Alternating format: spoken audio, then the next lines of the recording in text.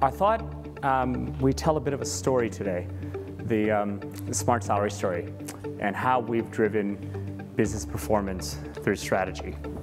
It turns out one of the key business practices that drives company performance is having a strategy that is, as it says up there, sharply defined, clearly communicated, and well understood by everyone in the business. We call it our strategy triangle. And it's got a few component parts, so I'll walk you through it. That purple bit at the bottom, staff engagement. We put that at the base of our triangle because it's fundamental to everything we do. We can't imagine implementing a strategy without having, or any part of our strategy, without having an engaged workforce. So we put that right at the bottom. Then, across the middle, we've got a few operational best practices: lean, agile, and innovation.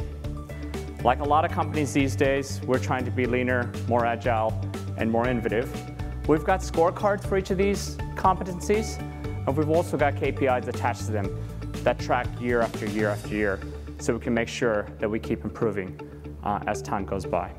And then right at the top, it says customer loyalty.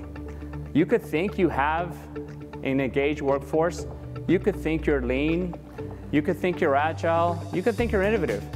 But if your customers aren't saying amazing things about your business, if they're not loyal to your business, then surely you got to be fooling yourself.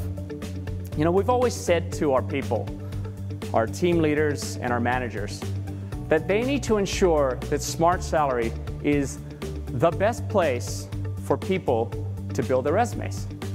Because if it's not the best place for their people to build their resumes, then it's simple, they'll just go build it somewhere else. This year, we're taking it quite literally and helping people build their resumes and putting them onto LinkedIn. Finally, I can't imagine implementing any strategy at Smartsalary without having an open, collaborative culture within the business. We've recently introduced Chatter. It's basically Facebook for the corporation. So people all around the company now enter, they go put posts on different things they're doing or different things they're excited about, and other people then comment on those posts. They go ahead and like those posts, and it's a fantastic way for creating buzz and excitement right across the company.